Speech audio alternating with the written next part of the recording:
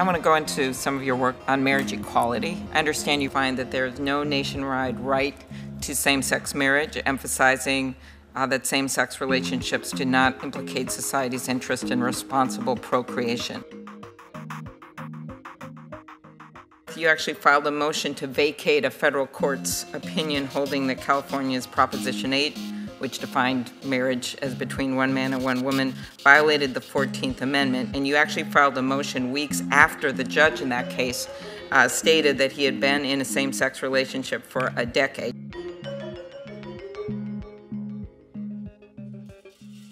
This particular argument, I felt, was within the fair bounds of advocacy. It would follow then, I think, that you would then say an African-American judge should have to recuse himself from civil rights cases, or a woman should not be permitted to hear sexual harassment cases. I think you could have the same line of arguments that come from that, and that's why I'm so concerned.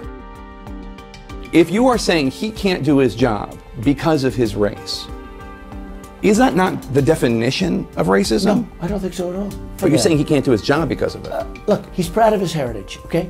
I'm building a wall.